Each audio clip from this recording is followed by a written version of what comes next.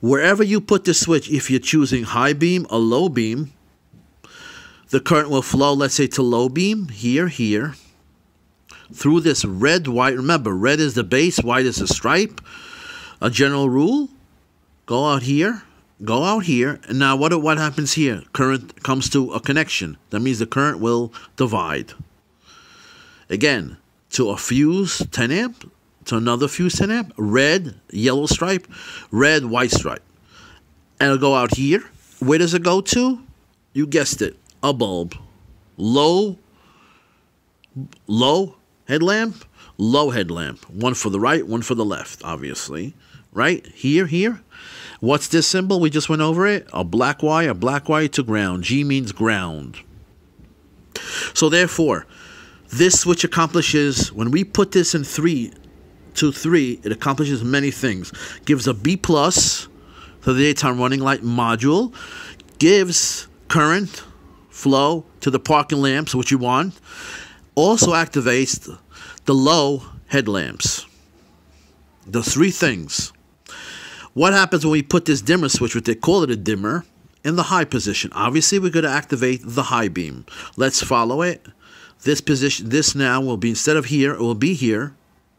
Current will still flow here, high, come out here of this combination light switch, B5, through a red and blue stripe wire, go into this fuse box, fuse terminal.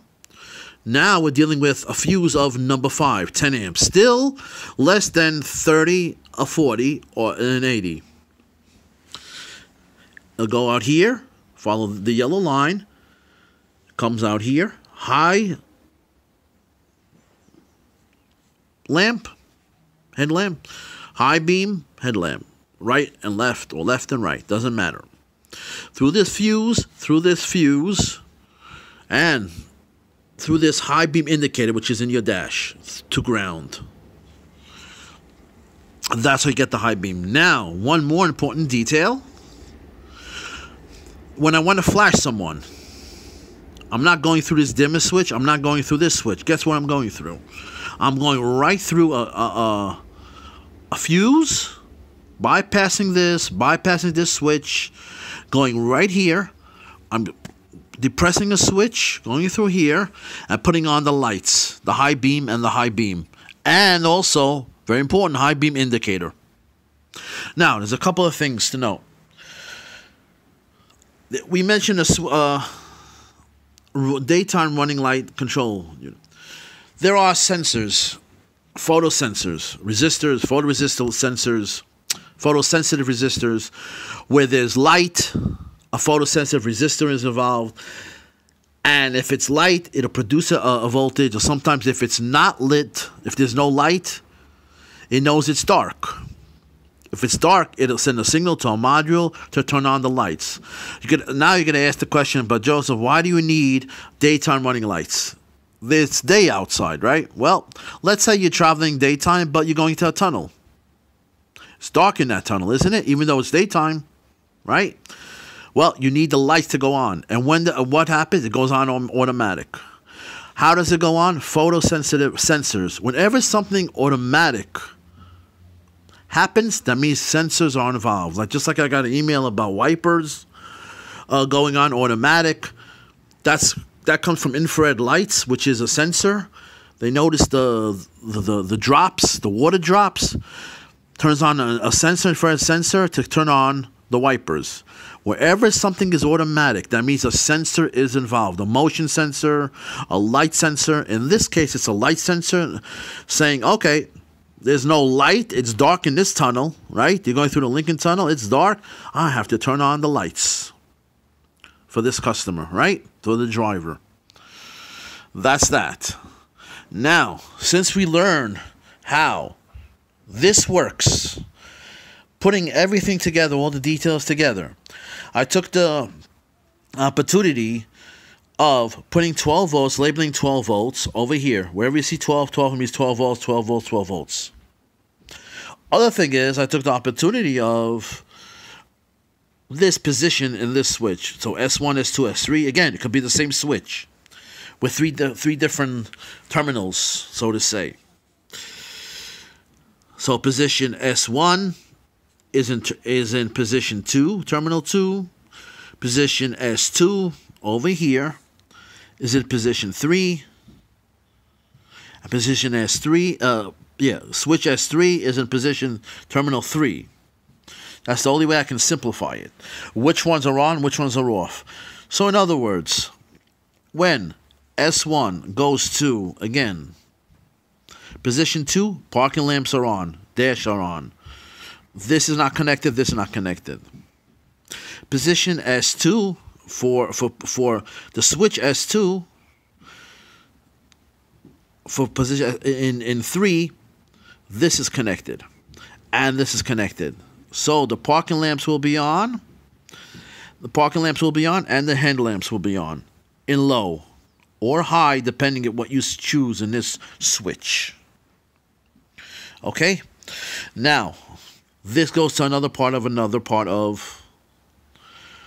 a schematic, a triangle, remember? And this one, it goes to braking system. Now, some Ford, some cars, you have the lights on. You have to put the parking brake on. When you put the parking brake on, it gives you a ground and turns off the module, turns off the lights. That's electronics for you. Now, there's a new thing that I'm trying to adapt, a troubleshooting path of troubleshooting. If you're not familiar with these schematics, I made a path where if you have a problem, no high beam, this is the path that you follow. You would follow, and I call these, to make it easier, this is a fuse, F41, F42, F48, and I gave them names. S3, S2, S1, for the sake of easier troubleshooting. So therefore, let's say you have no high beam. The path of troubleshooting would be F41, and I call this 1, terminal 2. Again, terminal 1 is over here, terminal 2 is over here. Goes through F48, terminal 1, terminal 2. Goes through a switch when it's on terminal 3. Then it goes to F5, which is another fuse over here. And then eventually goes to the lamp. I call it H1. So what I'm doing here is F41, which is the fuse, should be 12 volts. The other side of the fuse. Going into the fuse of F48, and coming out should be also 12 volts. 12 volts going into a switch, S3, if it would be called S3 on the schematic. Terminal 3, coming out of that switch, I should have 12 volts. Coming into a fuse, F5, coming out of the fuse, I should have 12 volts. Going into the headlamp. Going out of the headlamp, I should have 0 volts to ground. If the dimmer is involved, then I should have 12 volts in the dimmer. We'll go over it. So hopefully this will be much easier, and I'm going to introduce this new idea, and hopefully it'll help diagnose. Now, customer came in and said, you know what? Problem. High beams do not work. First question, what do you ask? I asked, well, how about flashing someone with the high beams? Does that work? She said, I don't want to do that to another car. I didn't even try to flash someone, the passing flashing. I said, okay, why did I ask that? You'll see why when we start to troubleshoot. So customer is complaining. I asked, do the low beams work? She said, yes, it works. So far, we have a problem. High beams do not work. Do the high beams not work when I put the switch on? Or do high beams not work when I flash someone? What about the indicator? And this is why I have a point. High beam indicator on the dash. Is that lit when I flash someone or when I put the switch on? And that is a very important detail. So as you can see over here, 12 volts, 12 volts. Why do I have 12 volts over here? There's no voltage loss across the fuse. It's like a piece of wire. 12 volts here, 12 volts here. What about here? 12 volts here also. Why? No voltage drop across a piece of wire.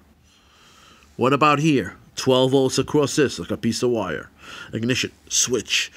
Then 12 volts here, 12 volts here, 12 volts to this module. Now, going the other way. How about over here? 12 volts here. How much over here? 12 volts. Going this path. I'm going through this switch. How much? 12 volts. Going out of the switch. How much should I have? 12 volts. Why? It's just a piece of wire.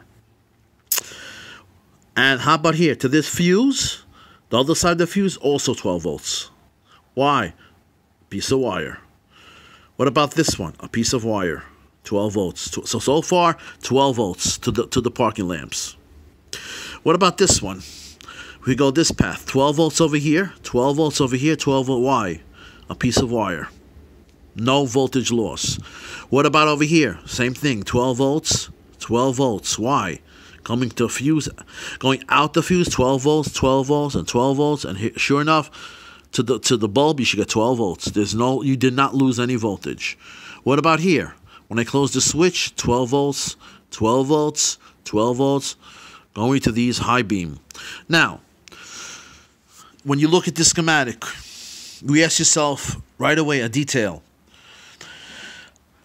If I want to know if the high beams are working, right? The customer is complaining to me the high beams don't work. How do I attack it?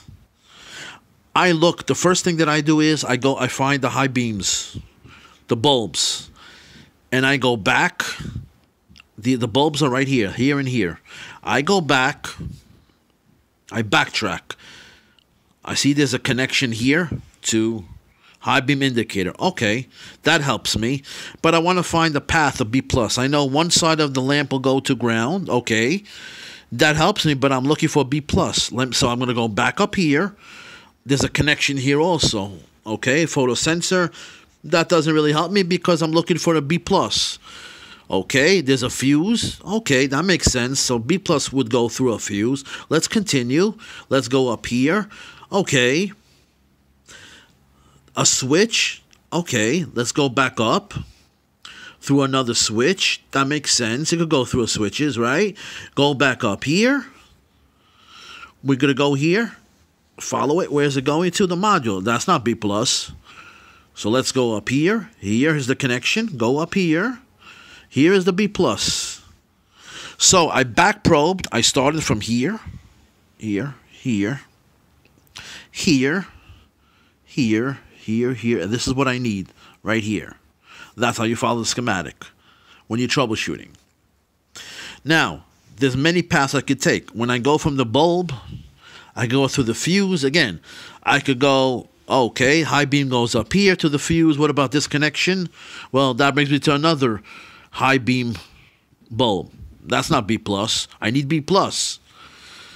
B+ can go here. Yes, it can for the flash. If you flash someone here, we can also go over here. But again, that brings me to the module. The only place over here is B+ in this direction. So you look at and this is what I usually do when I go back or I go forward. I usually take a gaze and I look at the main components in that direction. So in other words, if I'm going back up here, I look over here and I say, okay, but that's not B+. I go up here and I say, that's not B+ either. I go up here and I say, up here, I go in this direction, I say, that's not B+. I go back up here and I say, that's B+. So somehow I follow it back up here, back up here, back up here, back up here. Okay? It takes practice.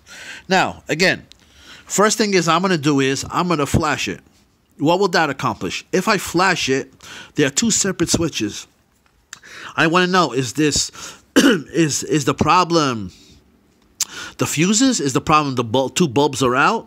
Hard to believe. Is the problem the switch, S3? Is the problem this one? I'm going to flash it. What is that going to tell me? Well, when I flash and I press this, I'm going to look for the two bulbs coming on, and I'm going to look for a high beam indicator on the dash coming on. So I press it. I close the circuit from here to here. I close it. And right away I see both bulbs come on in high beam and the indicator comes on. What does that tell me right away? That tells me the bulbs are good. The fuses leading to them are good. The indicator tells me everything is good as far as this circuit is concerned. So I didn't even have to put a voltmeter. I didn't even have to put a fluke meter. All I did was pure analyzation of the schematic. I found 2 ways to cut it shorter, to cut down the troubleshoot. This is what I mean by taking out schematic. It'll take you about 10, 15 minutes.